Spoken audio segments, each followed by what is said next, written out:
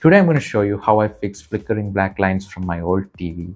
And just a quick disclaimer, don't try this on your brand new television which is under warranty and can get it void.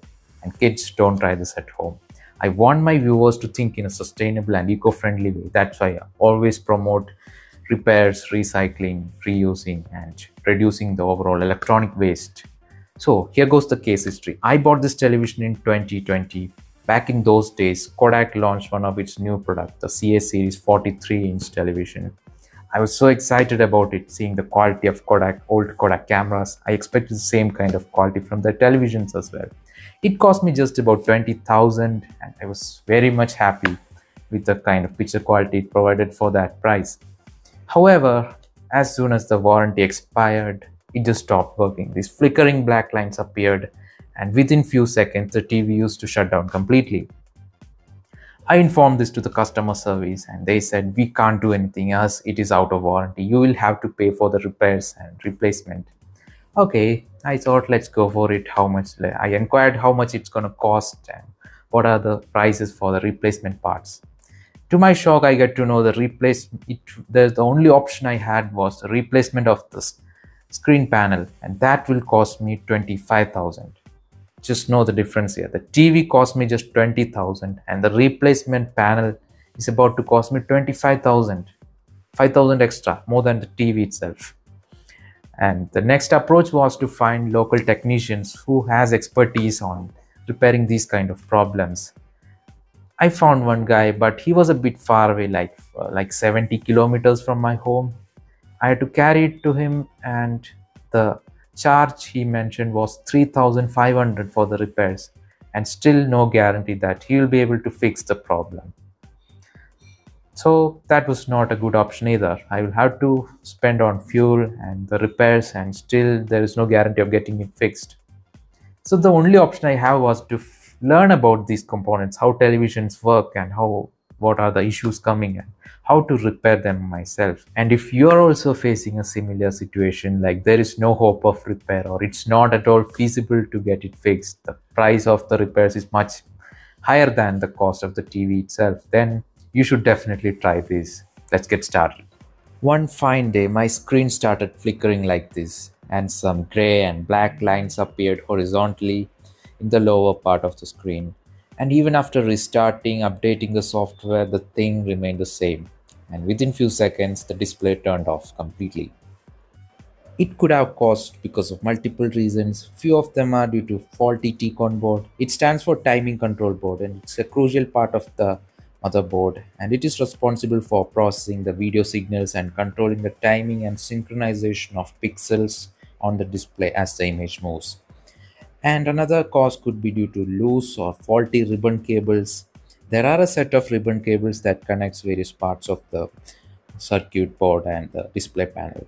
The ribbon cable that connects the T-con board to the display panel may become loose because of thermal expansion and due to moisture, humidity, and ambient conditions, leading to display issues such as black lines and flickering.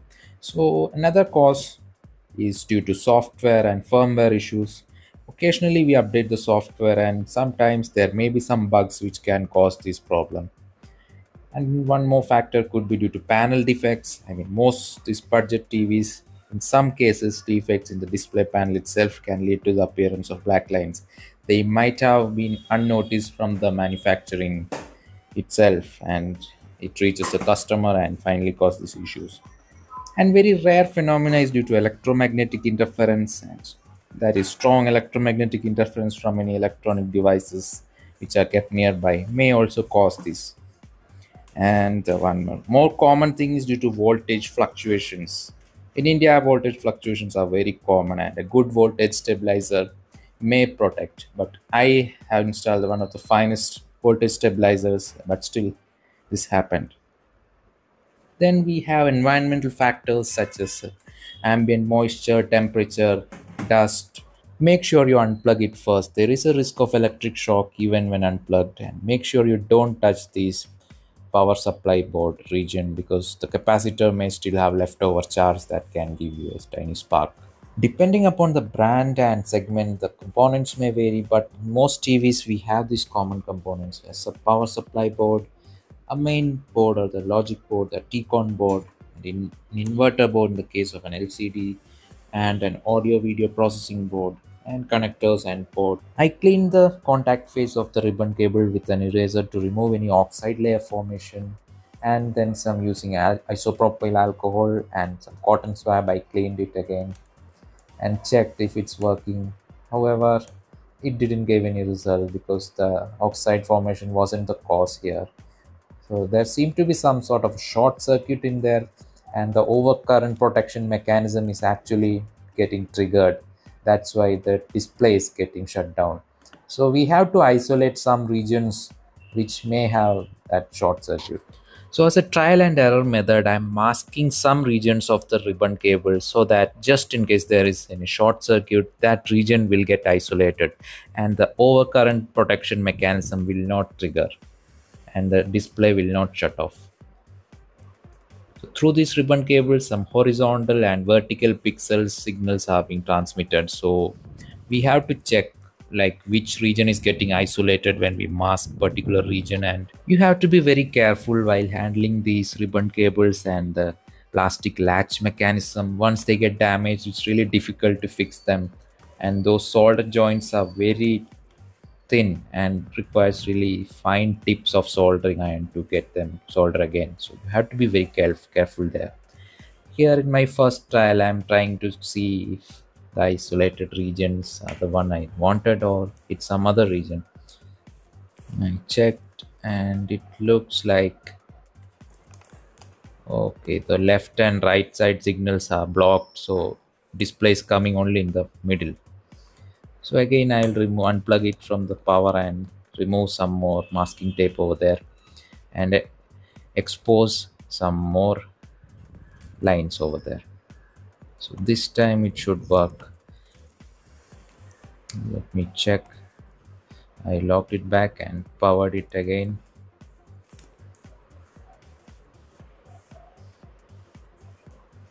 And that's moment of truth. Let's see if it works. And yes, we got the image ready. This time it's working. So the region may vary. This it may be on the left side, on the right side. You have to check by slightly masking them, removing the tape, and if it is not beyond a certain level of damage, it should work. But if you keep on watching with the short circuit right there, the damage will further expand and it become least repairable. As the problem was resolved, I decided to arrange everything back into their place and use some insulation tape to organize those wires and carefully put everything back into its place. Connected all the sockets.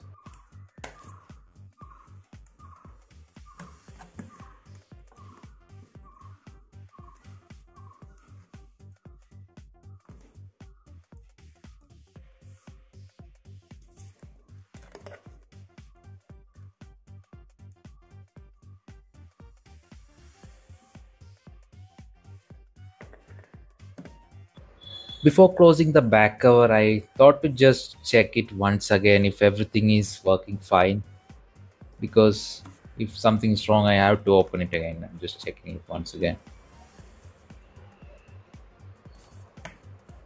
Everything seems all right.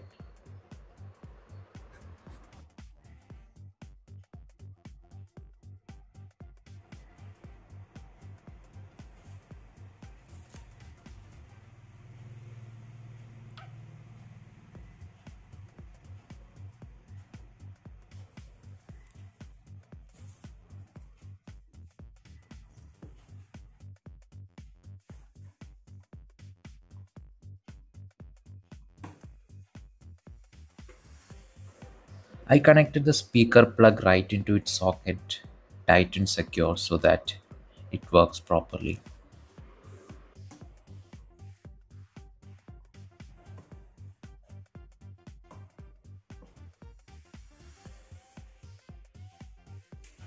Then I carefully closed the back cover, aligning its locating pins right into the space and closed properly until it snap fit.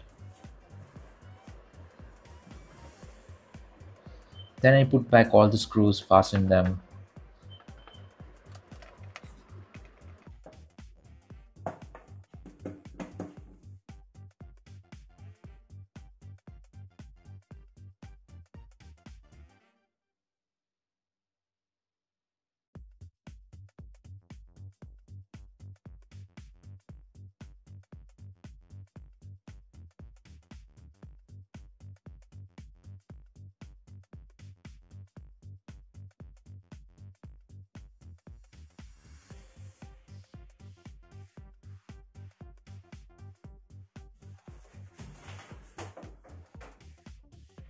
And the television which I was thinking to discard is back to life once again. And this repair lasted for almost 2 years until I bought a brand new Sony television. The damage is not at all noticeable. There is a very fine thin line right there, but it's not at all visible. The picture quality wasn't significantly affected, it was good.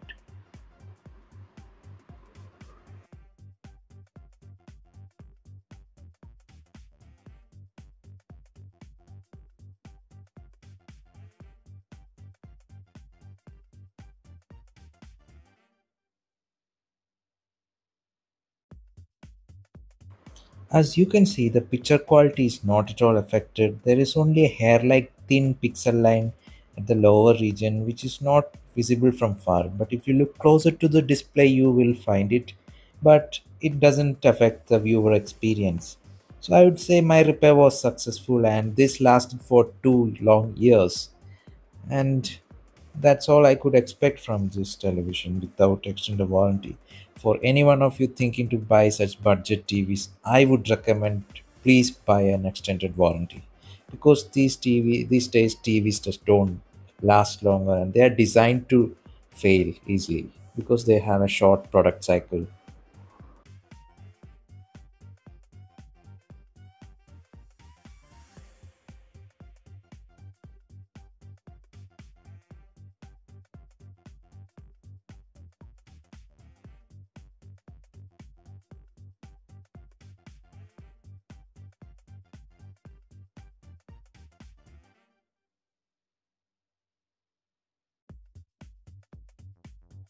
I hope you find this video informative and educational.